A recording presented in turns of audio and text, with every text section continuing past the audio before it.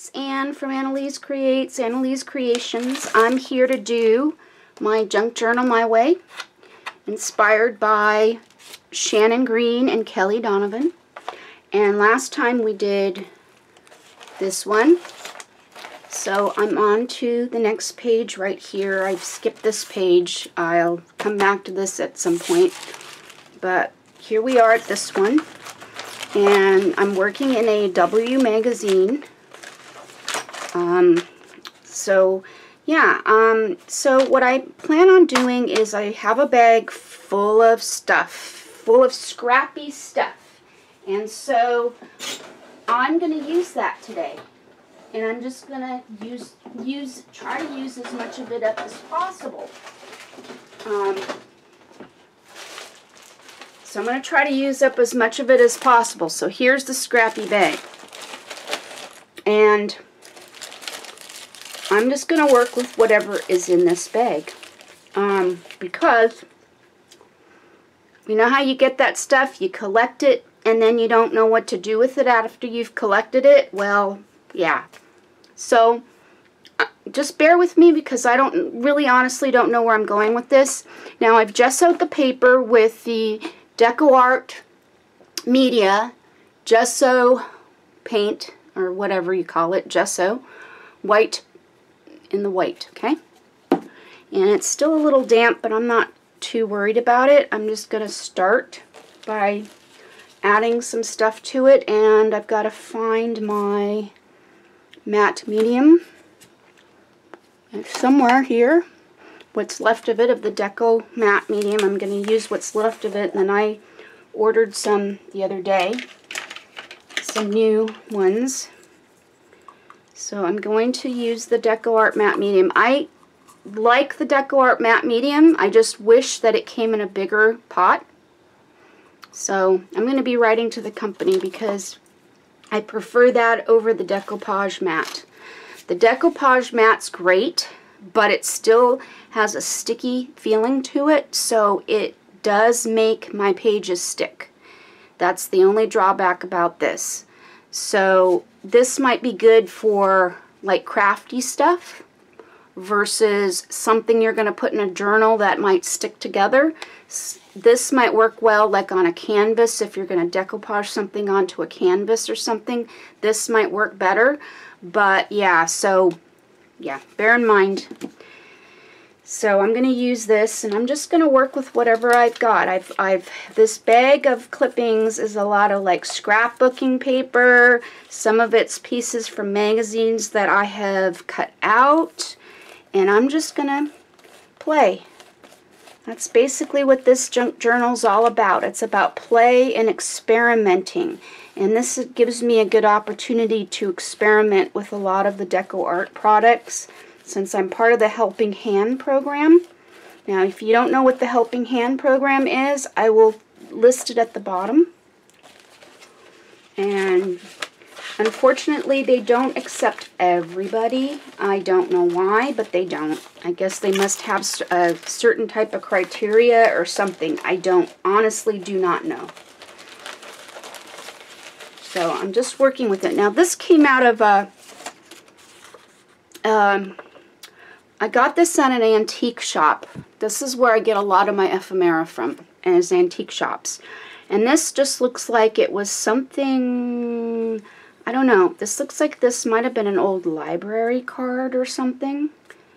Yeah, because it's got an article. This must be like an old article or something. I'm not exactly sure, but anyhow, so I'm going to be putting this on as well, somewhere. Like I said, I really don't know where I'm going with this, so just bear with me.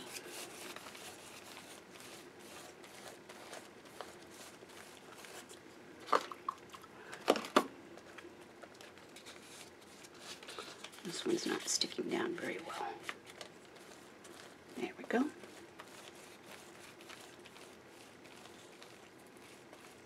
Probably could have used a bigger brush, but oh well, it's okay.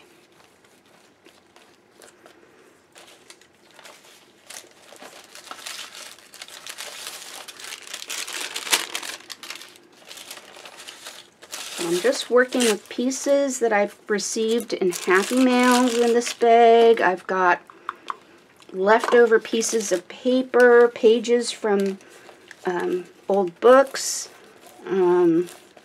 printed objects, just all kinds of little bits and pieces that I put in this Ziploc bag.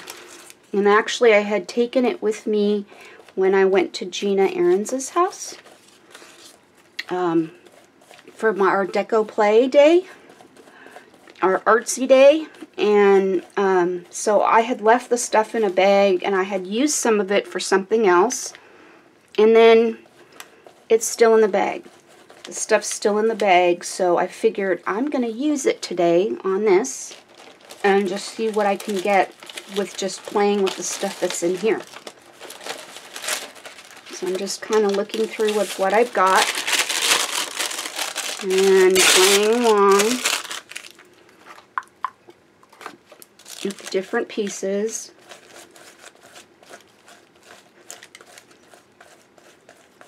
I'm making marks. I'll probably make some marks. I'm thinking I might want to play with some sprays today, but we'll see how messy I want to get.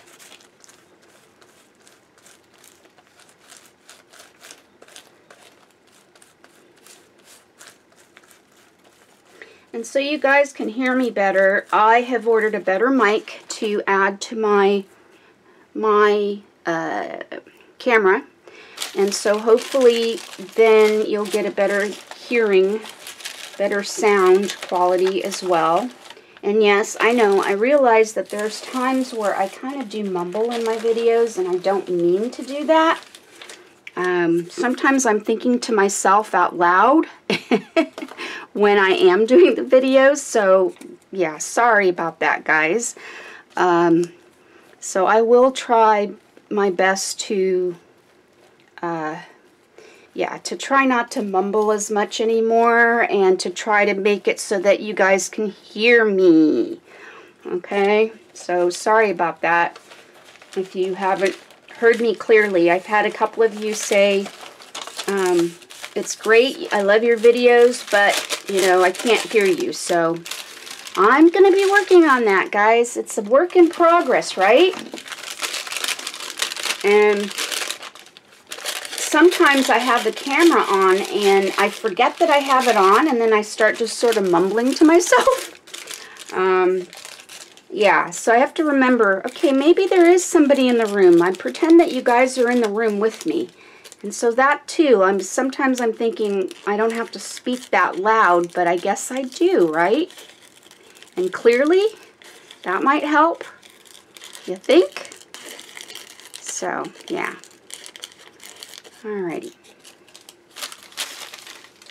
So I'm just kind of working with this in different places and just trying to get it on the paper, and I'm running out of matte medium. Trying to figure out places to put things on.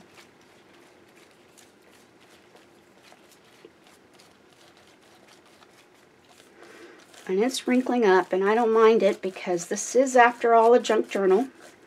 And yeah, so it doesn't have to be perfect.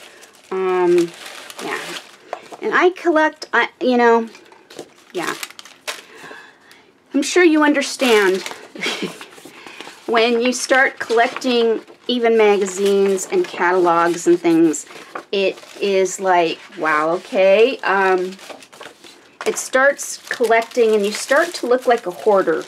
You should see my art room right now. It is an absolute mess. Yeah, because I hoard all kinds of weird things, and then people kind of go, really? Did you have to really keep that? My family comes in and they just shake their heads because, yeah, they know what a mess it is.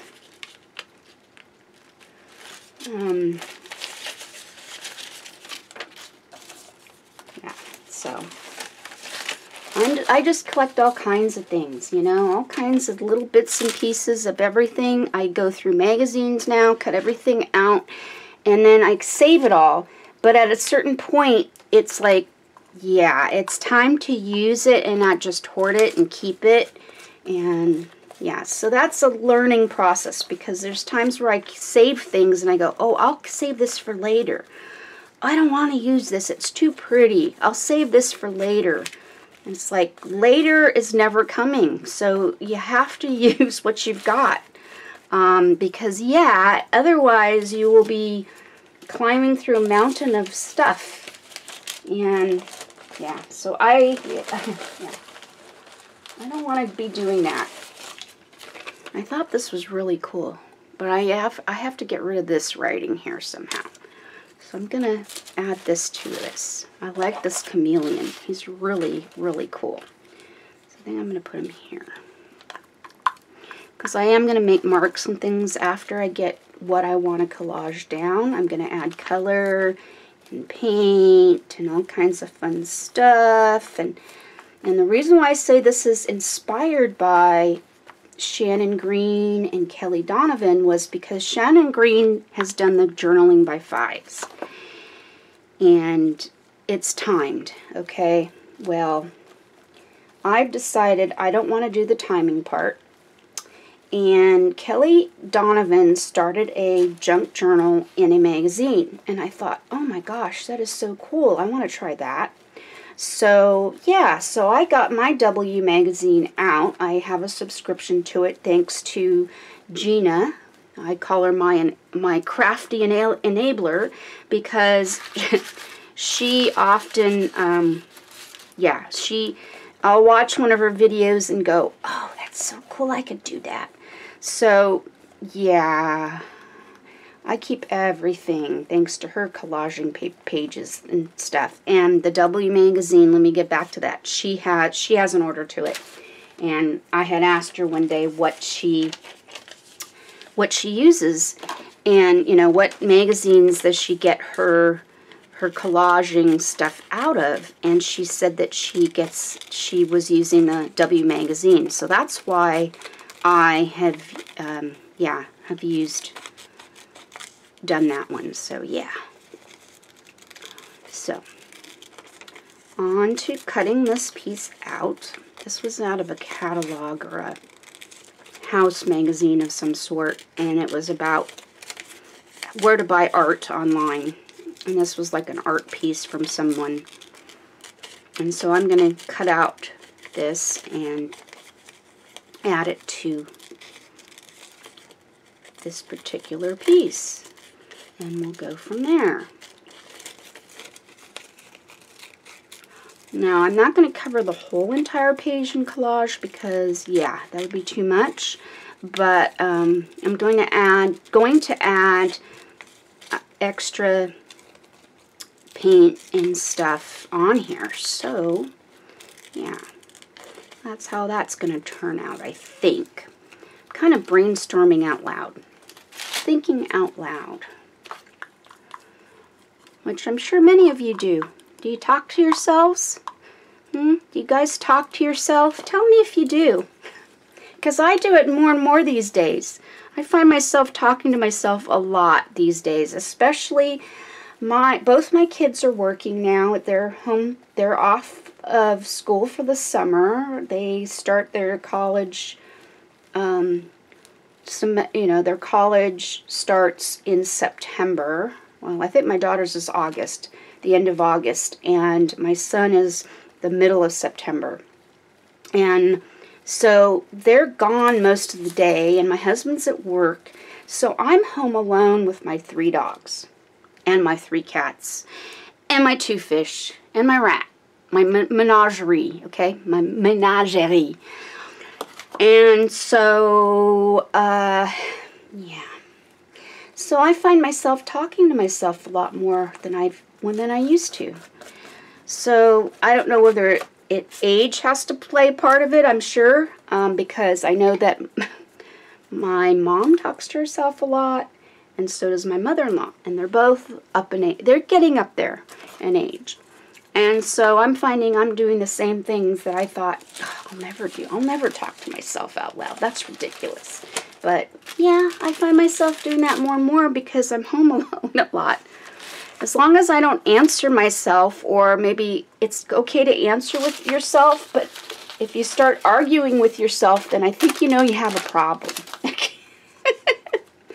So anyhow, so I'm going to leave this to dry. This is part 1. Okay, so that's the end of part 1. Stay tuned for part 2 next week. Bye, toodles.